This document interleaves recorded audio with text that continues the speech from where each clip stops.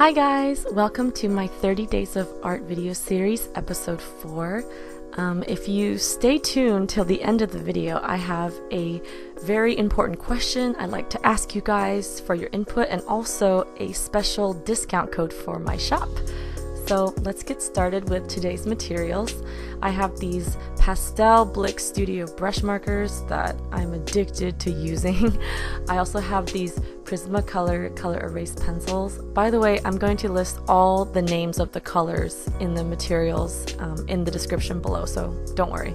This Pilot Pocket brush pen, this Uniball Signo white gel pen, which is amazing for highlights, and this lovely white charcoal pencil. So for today's piece, I started off with a small, quick graphite pencil sketch, and I used it as a thumbnail to provide guidance for my larger sketch. Thumbnails are great for planning out the composition and pose on a smaller scale so that you don't have to constantly erase or keep redoing areas on your bigger canvas.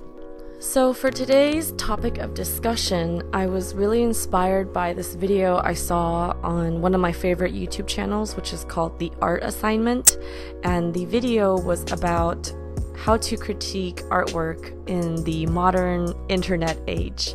And I thought it was such an interesting topic because I have taken many art classes during college, and we would always have peer-to-peer critiques.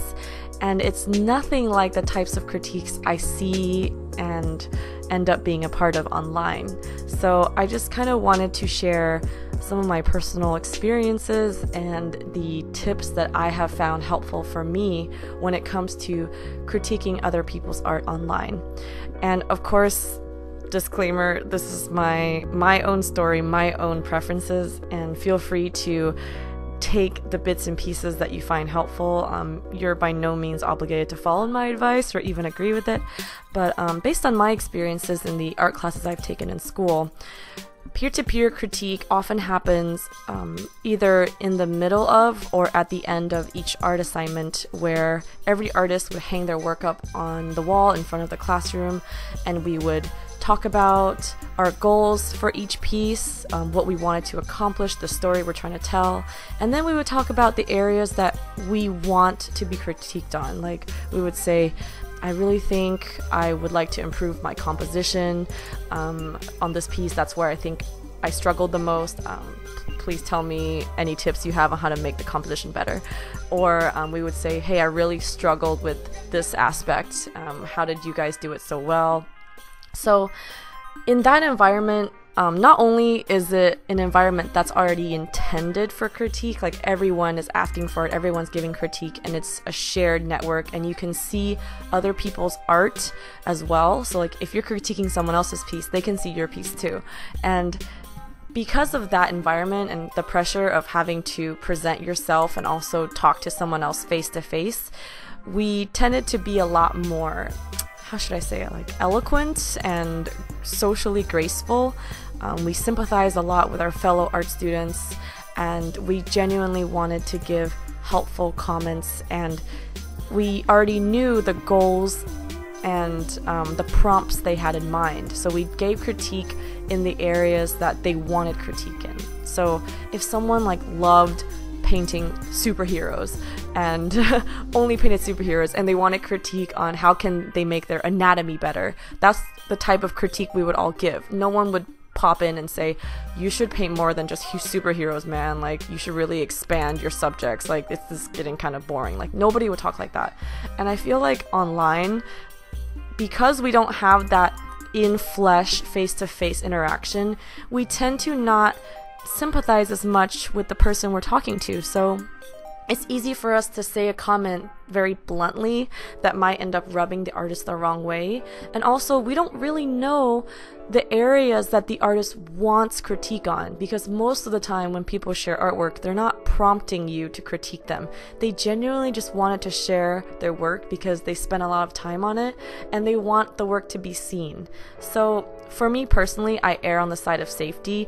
I try to only say the nice critiques, the parts I liked, the parts that worked.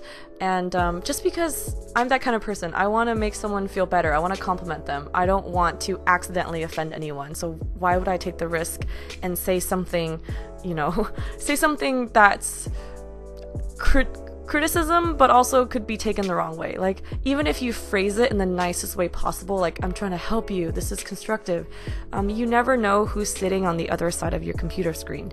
They might be really offended, or they might be hurt, or they might be like a really young artist, you know, who is really offended by what you said. So yeah, personally, I like to share the positive comments with the artists and brighten their day, and then I like to keep the negative comments to myself. Not that I don't look at all artwork, good and bad. Like, I try to pick out the parts of each piece I see that I like and try to keep it for inspiration and share it, and then I pick out the parts I don't like, but I do it silently. I take a note of it, and I learn from other people's mistakes as well as my own. And the great part of learning how to critique other people's art is learning how to view art with a constructive eye. And I think especially if you're also an artist, this is very helpful because, like I said, you can learn from someone else's mistakes.